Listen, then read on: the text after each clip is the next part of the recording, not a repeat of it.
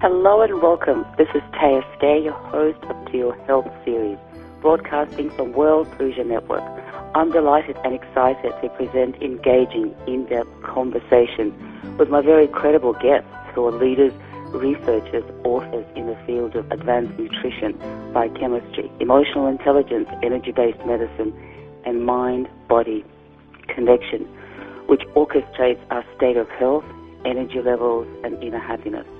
Every show is designed to give you the bottom line in practical information on ways to optimize your physical, emotional, and mental aspects of your well-being and your life. And I personally invite you to step up and make it your goal to become the optimal you by managing your number one resource, your energy, of course, to your health and wellness. Hello again, this is Taya from World Puja Network, broadcasting for To Your Health. And with me I have Ray Peat. And just a brief introduction, Raymond is an author. He's written Nutrition for Women 4 editions, Mind and Tissue 2 editions, Progesterone in Orthomolecular Medicine 2 editions, and Generative Energy. He also has 2 patents for progesterone in tocopherol, 1984, DHEA and other steroids for arthritis, 1986, and the use of steroids in treatment of osteoporosis and other degenerative diseases. He received his PhD in progesterone and related hormones in 1972, and that was actually a very interesting story how they came about.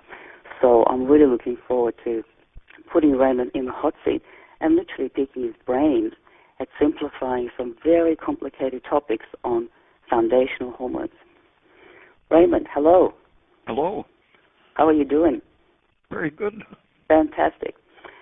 So you did your PhD because you really wanted to study science. You really wanted to dedicate yourself to something where you could discover something new. Yeah, I had been studying interesting stuff, just trying to understand how the world works. And so I had specialized in linguistics, literature, painting, and things that I was interested in. But I decided I should make knowledge useful. And I was around the age of 30, I think, when I decided that useful knowledge was really the purpose of the brain. And you're now 73, is that correct? Yes. And you're still pursuing knowledge? And what? And you're still pursuing knowledge? Oh, yeah.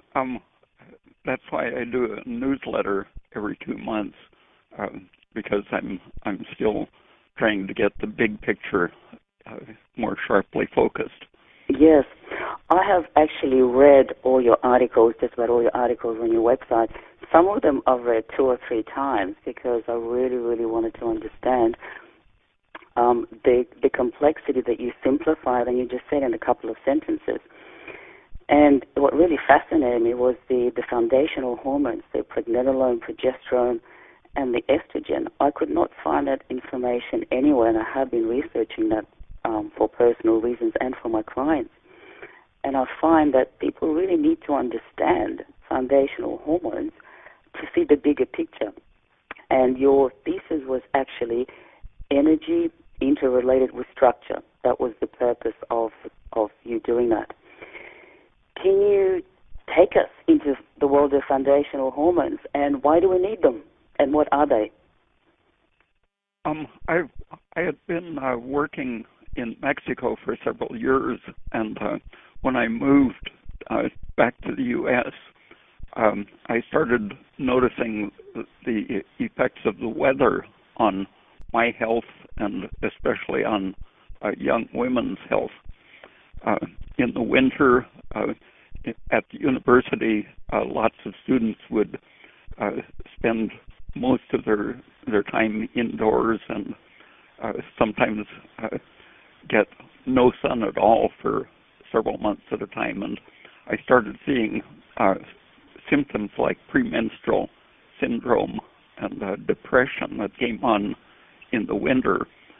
And people who had never experienced those symptoms until they came to Eugene, which is a very cloudy place in the winter, I started realizing that the sunlight is a major factor in allowing us to produce and use certain hormones. And progesterone is the main hormone that's needed for both brain development and fertility. And sunlight, the reason animals are fertile in the spring is because the sunlight, as the days get longer, the anti-stress hormones increase, and that's mainly progesterone that increases in the spring, causing the brain to function more with greater variety and energy, and it allows fertility to be carried to completion. And so that would be vitamin D. Which is also a pro-hormone. That is one of the factors in sunlight. The vitamin D allows us to absorb and use calcium, and calcium holds down some of the basic stress hormones that tend to put us into a torpid hibernation state when it's too dark. The hormones that make people depressed and sick in the winter are the same hormones that allow animals in nature to go into torpor or hibernation when the days are very short. And progesterone is the main anti-stress hormone that is inhibited if we're deficient in either calcium or vitamin D. When vitamin D and calcium are not adequate in either the diet or the exposure to the environment, cells go into an excited, inefficient state, and they have to be quieted and put into a torpor by various other hormones. Progesterone keeps us out of that state, but to do it, you need to have your calcium under control. And it isn't just the vitamin D that regulates calcium, it's the energy produced in the mitochondria under the influence of good hormones and good nutrition. The mitochondria produce energy that keeps calcium out of cells and in the bones where it should be. And if you're deficient in vitamin D and calcium, the hormones allow it to get into the mitochondria and poison them. But if the days are very long, even if you don't have vitamin D, the light that penetrates into your tissues is mostly red and yellow light, and that light happens to quench the free radicals that damage the mitochondria. And so it's basically a low energy state that is caused by a deficiency of sunlight and or vitamin D and or calcium. So we actually require the ultraviolet light from the sun to synthesize vitamin D. Is that correct? Yes, and also the red light to quench free radicals that are produced by stress. Yes, and so if we go out in the sun in the morning, early morning, or probably after 5, we will not be getting enough ultraviolet light. So therefore, even though we're getting the sun, we're actually not getting the synthesis for vitamin D. Is that correct? Well, we're getting the anti-stress effect. Mm-hmm. So if you get enough calcium and other nutrients, you can really get along with an extremely low vitamin D intake or synthesis. They've done experiments with animals in which they gave them a diet lacking vitamin D and low in calcium, but when they gave them sugar rather than starch, simply the energy efficiency of the sugar allowed them to build strong bones and avoid rickets. So it's much more complex than just taking vitamin D. It's the whole balance of nutrients. Yes, that makes a lot of sense. And you do talk about sugar or glucose and starch, and some people actually don't know the difference. Carbohydrates are carbohydrates, and there are different types of carbohydrates. What do you mean by starch and sugar? Well, in one of the basic lab experiments that physiology professors have traditionally given their students, that you would feed a rat with a stomach tube a huge gob of cornstarch or other pasty starch mixed with a little water, the equivalent of about a quart for a person. And then you would wait 5 minutes, and you were instructed to find how far the starch had moved in the digestive system. And in just 10 minutes, the students would find no trace of starch. It had been totally dissolved, turned into sugar, and absorbed in 10 minutes, even though it was the equivalent of a quart for a human being. And the starch is a chain of glucose molecules. And so if you eat a given amount of energy or calories in the form of starch, what you get is an instantaneous blast of glucose. If you eat the same amount of energy in the form of sucrose, just plain granulated sugar, the absorption of the sugar is slower. The glucose stimulates insulin and tends to turn on fat production. Fructose slightly inhibits the production of insulin and slightly inhibits the blood sugar disturbing effect of the glucose.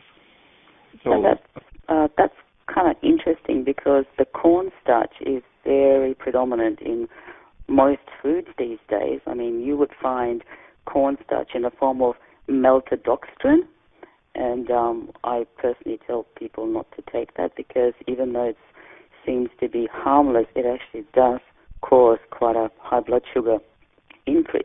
Not to mention the side effects of, a little bit of gas and flatulence. And I think when people take that ingredient out of everything in their diet, there's enormous improvement. Yet it seems so innocent because it's added to everything, maltodextrin, as a cornstarch. Yeah, if the starches are instantly absorbed, as in the rat experiment, they cause obesity. And if they're mixed with other ingredients so that they are more slowly absorbed, then they are fermented in the intestine, and that type of slowly digested starch was found to cause animals to become fearful and aggressive because of a toxic effect produced by fermentation in the intestine. So that's a classic of we are what we eat, and often we don't realize the effect that food has on our moods, our brain chemistry, energy level, because we think if we could buy it from a supermarket, if it's been promoted on television, it's harmless. And yet a lot of the times it actually does impact our health, even interferes with hormone production. Is that correct? Yes. Sugar is needed for the liver to activate the thyroid hormone, which is what produces the energy that prevents stress and regulates minerals and growth and so on. And if someone tries to eat a low carbohydrate diet, or if they eat only starches so that their blood sugar is going up and down very quickly, their thyroid doesn't function properly. Sugar is the essential ingredient for about 70% of our thyroid function, which is it involves the liver's activation of thyroxine into the active thyroid hormone. And then without the active thyroid hormone, none of the steroid hormones can be made. So the adrenals, the ovaries, and even the brain, which is a major source of steroids, can't adequately produce the protective steroids. And why do we need protective steroids? The steroids are a feature of all life. It's not really sufficiently studied exactly what their role is, but cholesterol, for example, is known to be involved in the process of cell division, of the expression of genetic information. Every function of life involves either cholesterol or one of the steroids made from cholesterol. So it's some function that if a cell is living and dividing, it's going to need steroids.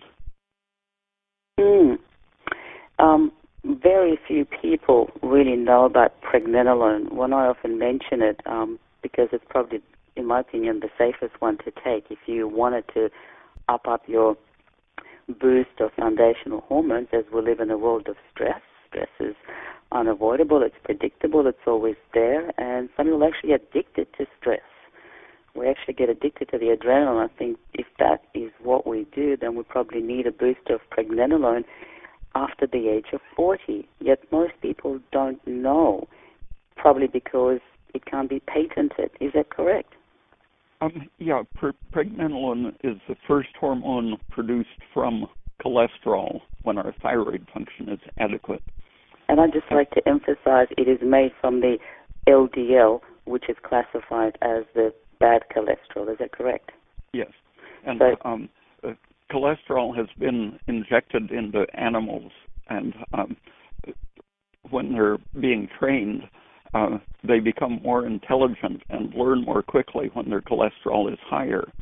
And in the Framingham study, it was found that people at the age of 50 or more who don't have cholesterol above average, above the 200 milligrams percent, which the ideal is supposed to be 160 or so. So it's slightly above what is considered optimal. If they don't have at least that much cholesterol, they have a much higher risk of becoming demented. So cholesterol is a very important brain chemical, but one of its main functions is that the brain can turn it into pregnenolone and DHEA and progesterone in very large quantities.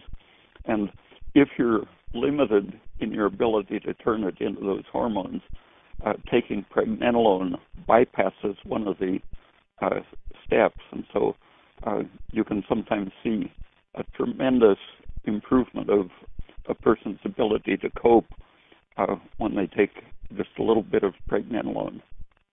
Yes, I have definitely noticed that, and a few people that I have recommended to take pregnenolone, if they really, really needed it, they actually noticed improvements in their brain function within the first 3 days, and they just actually couldn't believe that it works so fast. If we are avoiding cholesterol and if we are avoiding eggs, most people are shocked to eat 2 or 4 eggs a day, which is kind of makes sense because the egg yolk has everything you need to make pregnenolone. So if they're only having 2 eggs a week, that obviously would be deficient in pregnenolone and probably progesterone. Is that correct? Well, you can make cholesterol if you have enough of all of the other nutrients. Such as? I recommend drinking a quart or two of orange juice per day for a person who wants to bring their cholesterol up quickly. It's much more efficient than eating a dozen eggs. Yes, I don't think eggs actually raise cholesterol, as most people are being trained or through media to believe.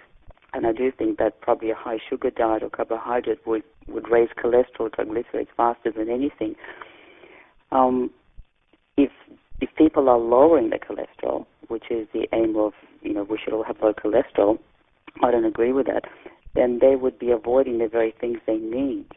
So what other things could they take in terms of supplements? Well, vitamin A is the main cofactor for thyroid to be able to turn cholesterol into those hormones. And that's vitamin E from animal sources? Yes. In the 1930s, one of the signs for diagnosing hypothyroidism was a progesterone deficiency. And when some of these women who had severe symptoms of high estrogen and low progesterone, when some of them had their ovaries removed, the corpus luteum, which means the yellow body where progesterone is synthesized, these parts of the ovary were found to be bright red. They had accumulated keratin in place of vitamin A, and keratin at that high concentration competes for the enzymes that use vitamin A, and so it has an anti-vitamin A function. And unless people eat things like chicken livers and, once again, egg yolks, or take cod liver oil, which is not very pleasant, they're probably not getting enough vitamin A from that retinol source? Yes. If your metabolic rate is high, your vitamin A requirement is very high because you will be producing large amounts of pregnenolone and progesterone, and that uses up vitamin A very quickly. Sometimes people notice that in bright sunny weather they'll get acne or dandruff or some of the annoying little symptoms, and if they just take a big supplement of vitamin A and watch their thyroid, because vitamin A can inhibit the thyroid function. If those are in balance, then you're able to make the amount of progesterone and pregnenolone that you need to respond to the long summer days. So you had some very interesting experiences yourself when you were implementing some of those steroidal hormones like DHEA. I mean, that's quite amazing. I have read that you grew 1.5 inches at the age of 46. Now, did you really need to grow? Yeah, I had grown up in Oregon, and the winters in all parts of Oregon are pretty dark and stressful. And I didn't know that I was hypothyroid or lacking in hormones because, for example, when I would work in the woods, I would eat sometimes over 10,000 calories per day. I ate tremendous amounts and didn't get fat, so it took me a long time to realize that I could be hypothyroid and still have such an extremely high metabolic rate. But when I did try taking thyroid, I found that my rate of metabolism decreased sharply. It did something to increase my efficiency, which was probably increasing my production of progesterone and pregnenolone. And so that led to a series of other experiments in which I tried taking each of the hormones individually. And some doctor friends had noticed what they thought was a melanoma growing very fast. It looked like an arrowhead, irregular and rapidly enlarging. And I didn't intend to have it removed, but I was watching it, and it happened just a few days after I began taking the DHEA. That thing flared up, and within about 3 days was gone. And around the same time, I noticed that my wisdom teeth, which had started to erupt when I was around the age of 18 or 20, had just stayed, never finished erupting for 25 years roughly. And within a couple of weeks of taking a small amount of DHEA, they began rotating, and in just, I guess, a total of about a month, they were perfectly oriented, vertical rather than submerged and sideways. That's really quite motivating and inspirational to want to make people go and take a little bit of DHEA, and you only recommend 1 to 2 milligrams a day, which is infinitesimal, which is a tiny amount compared to most supplements start at 12 milligrams, 25, 50, even go to 100.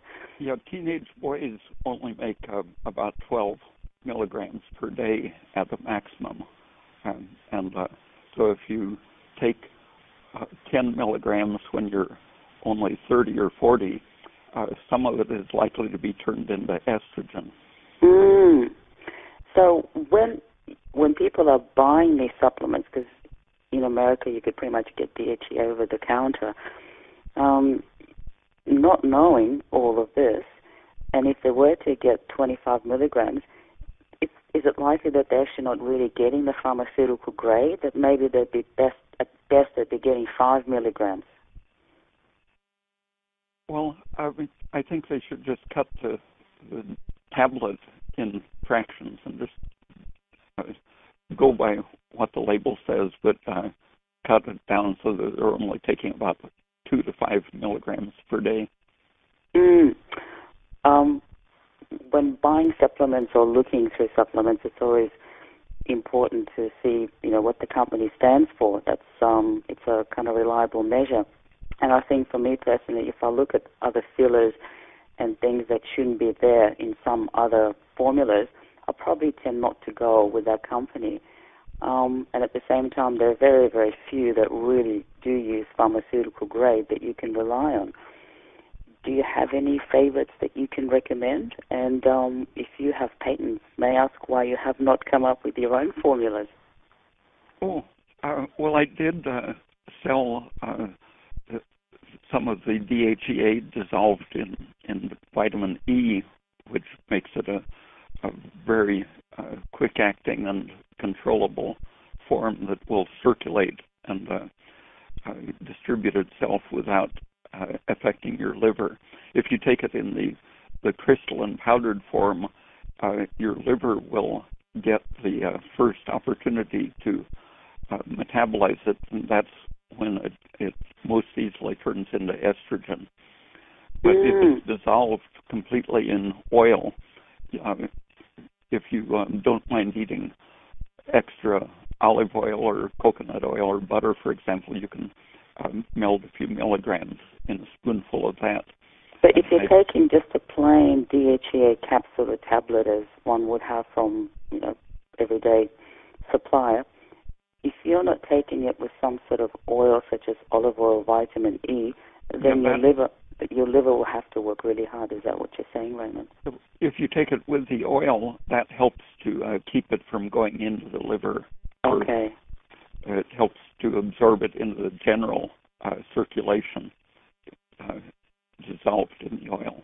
What if they just take pregnenolone and don't worry about the DHEA? Would that do it? That's best, I think. That several years ago, I stopped giving people any DHEA because they tended to feel so good. They would keep taking more and more of it until one person enlarged his liver and had the estrogen level of a teenage girl. and that effect can cause a lot of long-range problems. Speaking of, yes. I shifted to recommending that almost everyone use pregnenolone instead of DHEA because you can, in animal experiments, rats were given a 10-gram dose of pure pregnenolone, and then their hormones were examined, and it did nothing to the hormones of happy, healthy rats. But if the rat was under stress, it lowered the stress hormones. So no matter how much you take, that would be like about 2 cups of powdered pregnenolone for a human. Even that much doesn't disturb your hormones. And if you're under stress, it will remove the stress hormones. So is there such a thing as taking too much pregnenolone? Well, for an experiment, I ate a kilogram of pregnenolone spread over a year. That averaged out to about 3,000 milligrams a day. And I felt great all that year. I could eat anything I wanted to, and my metabolism just was ideally regulated. But the only reason I didn't keep it up was it's very expensive. Yes. And where do you get your pregnenolone these days? I haven't been using it. I've been working on how to increase my own production of it by adjusting the foods. That would be fascinating. And how is progress? Very good.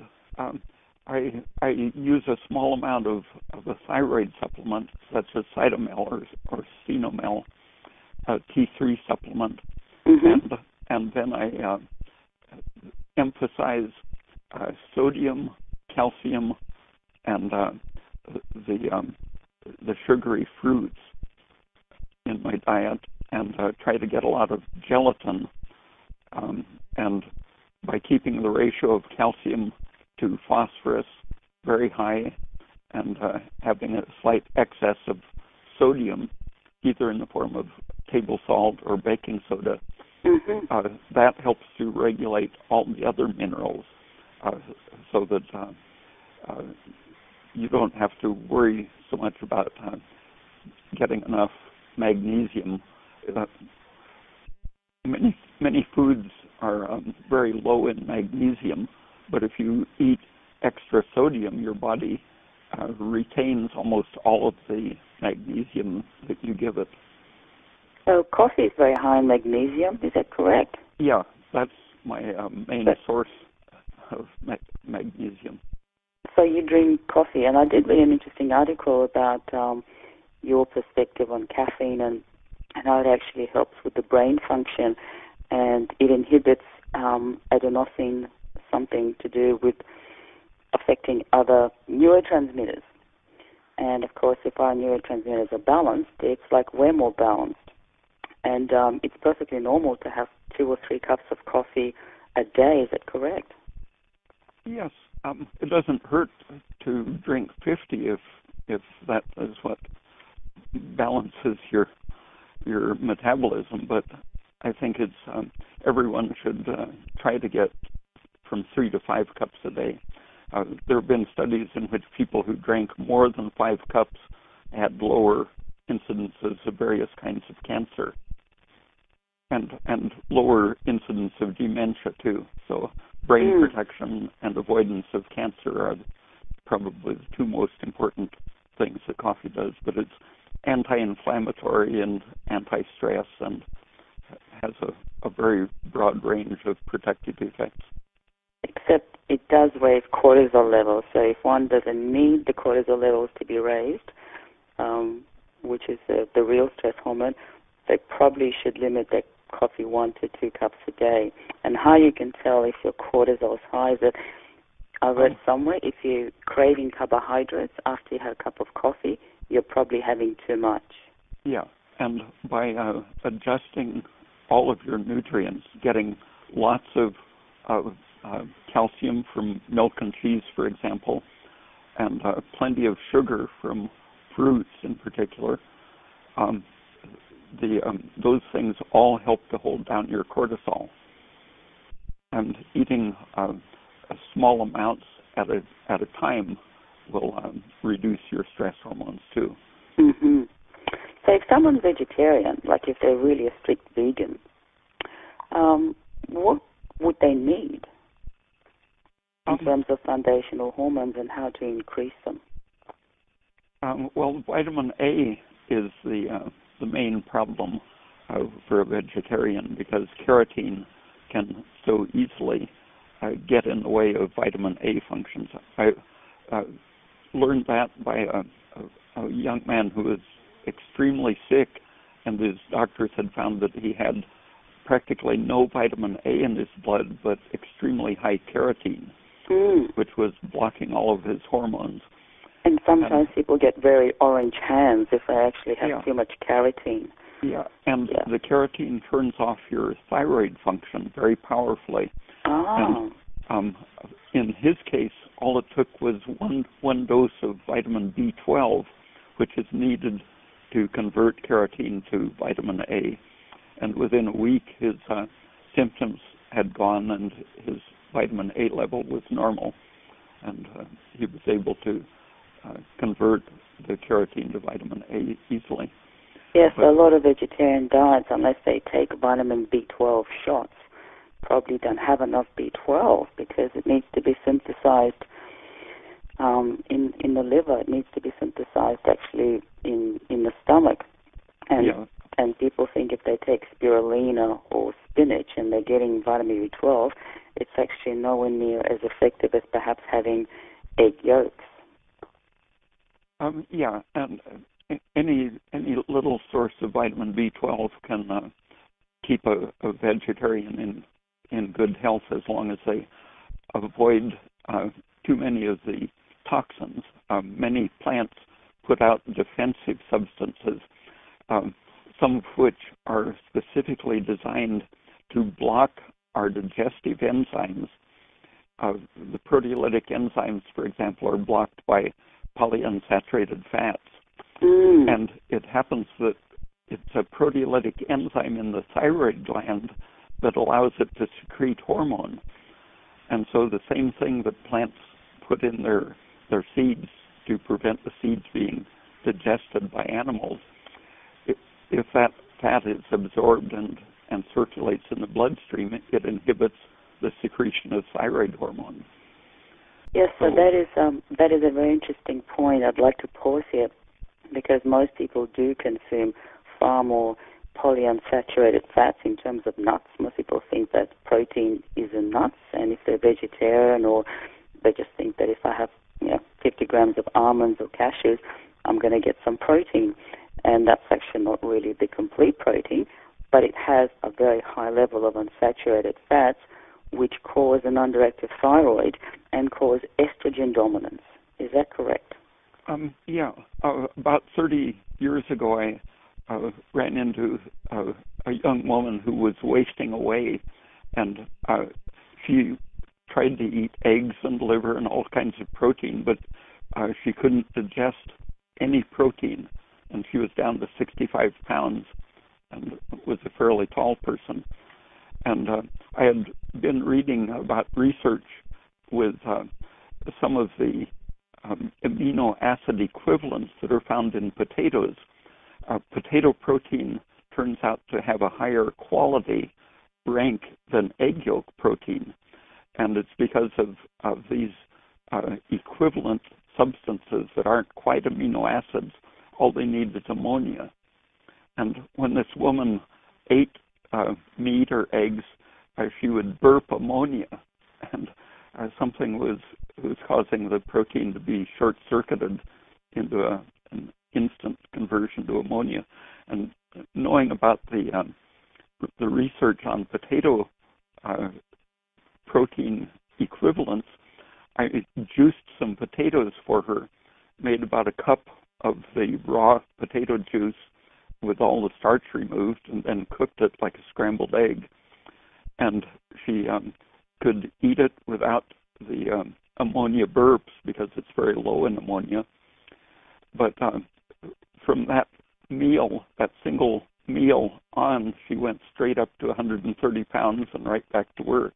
And since then, I've seen people who had just extreme problems like inability to sleep for months at a time, causing them to become demented. And with one meal of the cooked potato juice, one of these people went to sleep while eating the bowl of potato juice soup. It works so fast to energize the brain and start protein synthesis and repair. So if vegetarians will emphasize protein from potatoes and not worry about the nuts that contain inhibitors, you don't really assimilate any protein of value from many of the oily nuts and seeds. And not to mention the whole polyunsaturated oils and canola oil and sunflower oil, which is so prevalent in anything that we buy these days. And the good fat, the only fat that's really recommended is the coconut oil, the coconut fat, the saturated fat that most people are too scared to even try, because in naturopathic community, alternative complementary medicine community, mainstream doctors always mention to stay away from saturated fats, especially coconut, and yet it's unique. It's so unique and it's underrated. And you write a lot about coconut oil, especially supporting the thyroid. One of the first studies I saw about it, they had fed, I think there were 15 experimental groups of rats, which got a low-fat diet, an average fat, or a high-fat diet, and each of the diets consisted of either coconut oil or corn oil or a mixture. And it turned out that at the end of a normal lifespan, the fattest rats were the ones who had the unsaturated fats, either in a low-fat or high-fat diet. It didn't matter. It was the ratio of unsaturated to saturated that created the obesity. And the leanest animals were the ones getting the coconut oil. Even in a high-fat diet, they were still the leanest. Well, I certainly get a buzz every time I have coconut oil. It's like an instant energy. And in winter, when it's really, really cold, that's when it's most noticeable. So I do find that particular fat is used instantly for fuel, whereas other fats, like lard and beef tallow, probably not. Fat is an energy. It's I guess the more fat we have in the diet that we can use, the more energy we have, the more heat. For quick, intense energy production, the shorter fats, as in coconut oil, are most effective. But even the very long-chain saturated fats have specific protective biological functions. Liver researchers are finding that alcoholics with hepatitis and cirrhosis can be cured if they completely eliminate the polyunsaturated fats, such as fish oil, and replace them with absolutely saturated fat, such as stearic acid and coconut oil. Yes, and of course, most of the time they're not advised that. So it's like really taking the basic chemistry 101 in fats. And Mary Innig wrote a fantastic book. She actually did a PhD where she explained the breakdown and the carbon bonds in all the fats. And coconut fat was unique. It's like in a genre of its own.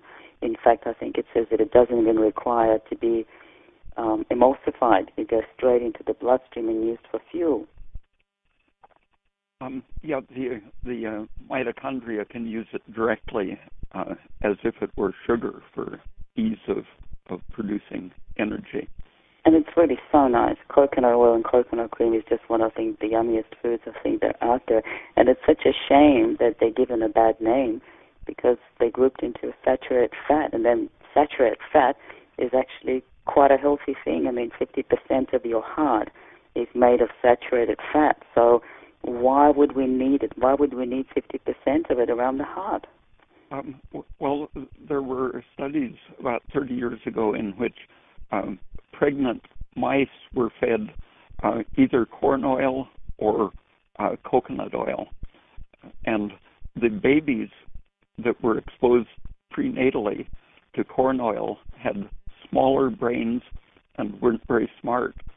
And the babies that were exposed prenatally to coconut oil had actually bigger brains and were more intelligent. And similar experiments have been done on dogs and other animals. It actually increases the brain size relative to the body size to have plenty of saturated fats. They really are the essential fatty acids. It's a shame that these experiments have not been done on people because... Well, just recently, prenatal a study was done on the trainability of the fetal heart rate. They found that the fetus responds to conditions, and there is both a short-term and a long-term learning that can be demonstrated, stimulating the fetus at different ages before birth. And they compared the intelligence of the fetus, the ability to learn, with the amount of fish oil in the diet and in the mother's tissues. And they found that the only two things that corresponded to better short-term and long-term memory was the absence of the common essential so-called fatty acids and of the long-chain fish oil-type fatty acids. So a deficiency of those prenatally was just recently demonstrated to make the human fetus learn better. So is that being interpreted into no fish oil? In other words, fish oil is not as good as we've been made out to believe it is? Yes, there are many studies that people aren't being told about in which fish oil increases metastatic cancer, has very serious immune suppressive effects that possibly relate to the fact that the cancer becomes more metastatic. And is it because probably the fish oil is not really good quality, and if it doesn't have vitamin E, it oxidizes, goes rancid very quickly in our body? Would that be part of it?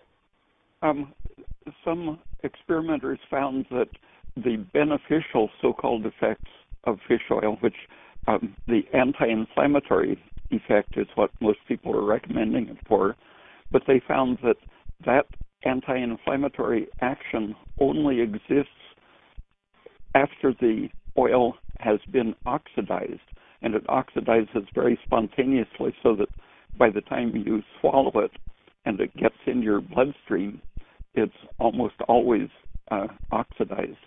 It used to be used for varnishes because it oxidizes and hardens so spontaneously and thoroughly. And so the so-called beneficial effects really are associated with the breakdown products of it. So to summarize that, should we be taking fish oil with vitamin E, or should we just not worry about it and stick to salmon and sardines? I even avoid salmon and sardines because of those toxic effects of the oils. It's just in the last 2 or 3 years, the effects of certain breakdown products in the brain, they're highly associated with Alzheimer's type dementia. And these, they're called neuroprostanes and isoprostanes, and their origin can be traced directly to the essential fatty acids and the DHA and EPA of fish oils. And those have some very special involvement in producing Alzheimer's dementia. Mm. Mm. So if you look at the prenatal effect and the Alzheimer's effect, both ends are now incriminating the fish oil as a toxin. And in between, what's most clearly established is that it's immunosuppressive. Well, that definitely defies the world of economics and all the wonderful mission statements that supplement companies make. So it's almost like we all really need to read widely and deeply to get to the bottom line of cellular energy. And speaking of energy, we're all advised to exercise. Doing aerobic exercise is one of the best ways to release energy, feel energetic, and yet a lot of the times it's actually kind of productive. Exercising for 40 or 50 minutes every day doing cardio will actually shut down the thyroid or reduce the thyroid gland. And you explain that in depth. Well, when you reach the threshold at which lactic acid rises, that's when you start feeling out of breath. The lactic acid has a pro-inflammatory effect, and that goes with a falling blood sugar. The blood sugar is being suddenly consumed at a higher rate because lactic acid production is much less efficient than aerobic oxidation. So when the lactic acid appears, the sugar is low and you can't make your active thyroid hormone. And if you're in very good health, your liver will be able to, when you rest, your liver will get rid of the lactic acid. Your blood sugar will hopefully come back and your thyroid will be okay. But if your nutritional level isn't ideal, sometimes just one episode of lactic acid-producing exercise is enough to knock you down into a lower metabolic state. So the difference between exercise that people define in high intensity, endurance, or even 6-minute exercise where you just basically run uphill for 45 seconds, you rest for 2 minutes, and you repeat that, and that seems to build an enormous amount of lean muscle tissue and kind of keep the lungs and the heart expanded. And there's a whole lot of debate. And in my personal experience, I've seen, as a nutritionist and kinesiologist, I see people that are fatigued, they're exhausted, and they're actually putting on weight, and they can't lose weight because they're exercising too much.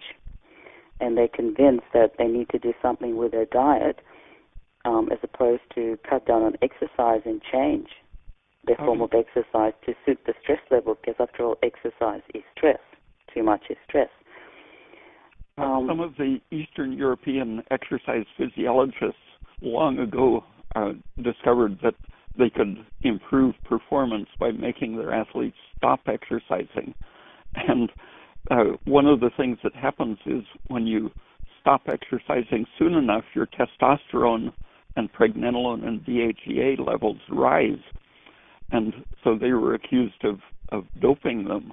But if you just stop exercise early enough, the muscle activity, for example, lifting a dumbbell just a few times will cause your muscles to produce testosterone and other androgens such as DHEA. So the muscle becomes a steroidogenic gland when it's properly stimulated and not forced to the point where it starts making lactic acid. So high intensity, say 2 sets of dumbbells to failure and then resting for 3 days would probably be more effective than doing cardio for 4 or 5 times a week. And since the mitochondrion is the source of steroid production, you have to take good care of the mitochondria, which in the type of exercise you do, ideally it should be mostly concentric exercise, meaning load while shortening and no load while relaxing and lengthening the muscle. And that would mean running upstairs and sliding down the banister, or riding a bicycle uphill and coasting down. So you get the loaded contracting muscle and the unloaded relaxing muscle. So in the gym, if they were just doing weights, that would look like bicep curls, tricep extensions, correct? It would be lifting the weight and dropping it, which isn't polite. So they have machines designed to basically let you drop the weight after lifting it. Oh, there are some people actually do that at the gym, and I thought that was just that they were just fed up with the exercise. Now I realize it's part of the concentric force. Yes. Yeah, some exercise physiologists found that old people who seem to have deteriorated, basically non-functioning mitochondria in their muscles, after a few weeks of doing only concentric exercise, they had brand new mitochondria. So the bottom line is to do less when it comes to intense exercise. Less is more.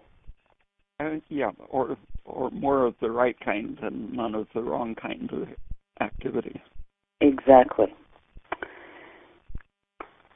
So you studied linguistics, which is kind of like was your first priority to do your PhD? I got as far as working on my dissertation on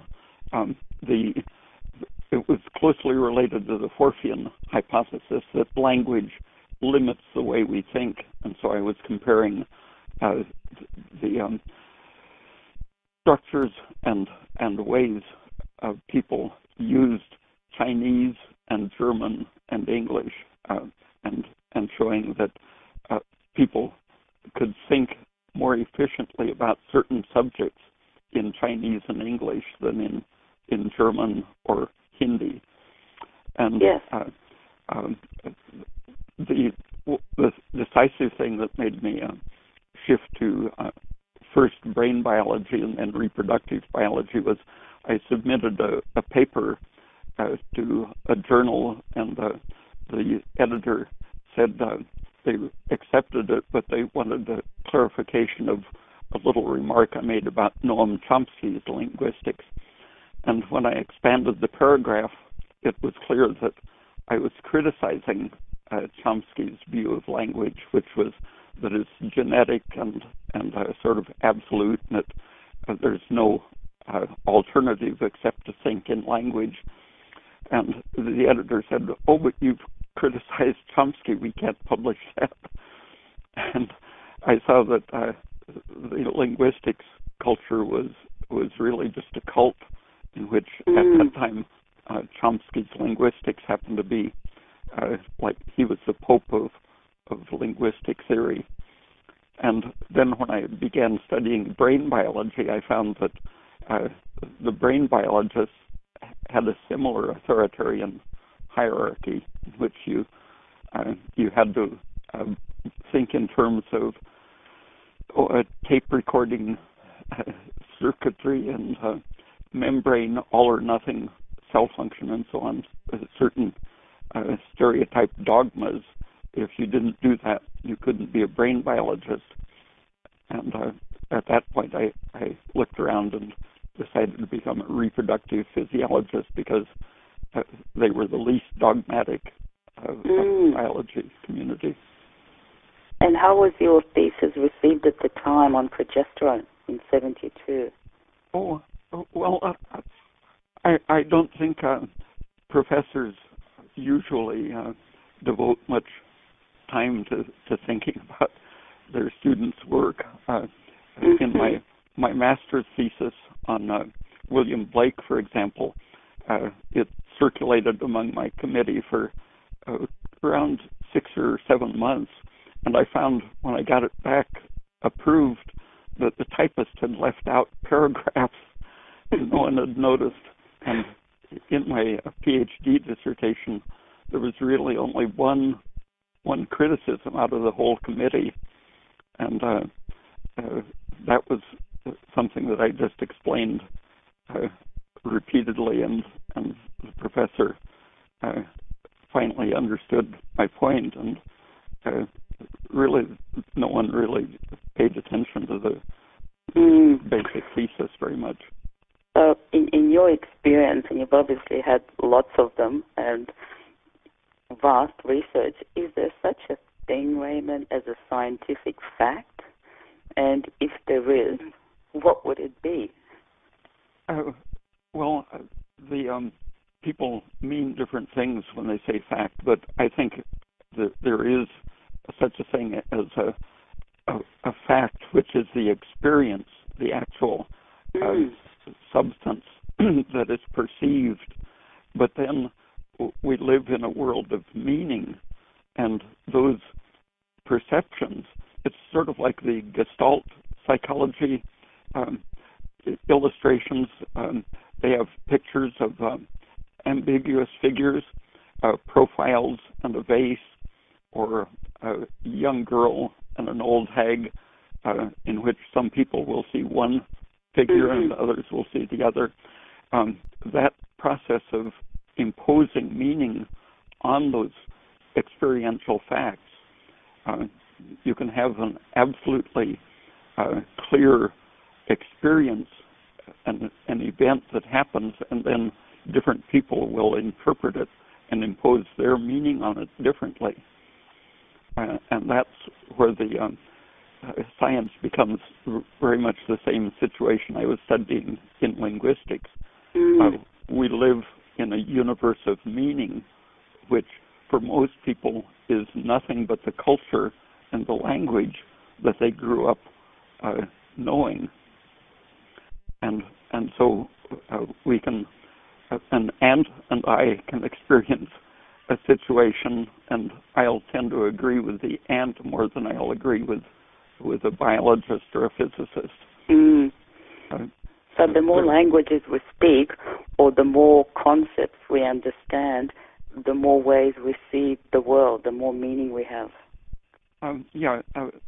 There have been studies comparing the intelligent behavior of polylingual kids, and bilingual kids really are more intelligent than monolingual kids because they somewhat get out of the rigid way of perceiving the world that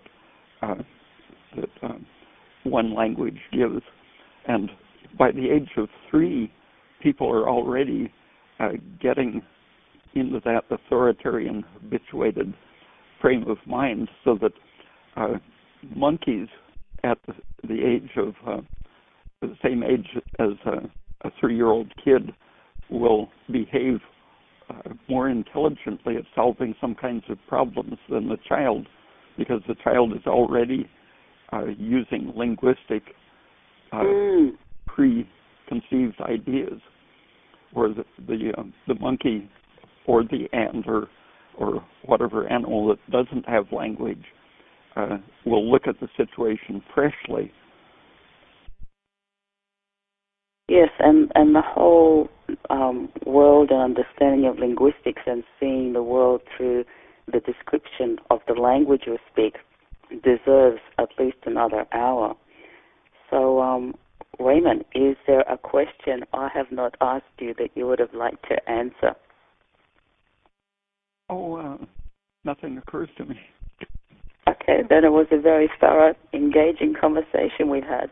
I certainly could have asked you a lot more questions, and I find that your knowledge is so in-depth that I do probably need to read your articles 2 or 3 times, and I often recommend people to visit your website and to acquaint themselves with the bottom line information, decipher through a lot of irrelevancies that we find in the world of information or infoglut. And your website is www.raypeat.com. That's Ray Peat with P-E-A-T. Ray, it's been really a pleasure talking to you. And you were put on the hot seat, and you've done a marvelous job. And I'd like to thank you, and have a great day. Okay, thank you. Okay, bye for now. And I'd like to thank Monica Brown for her wonderful contribution from Amaya's production. And till next time, in wellness to your health.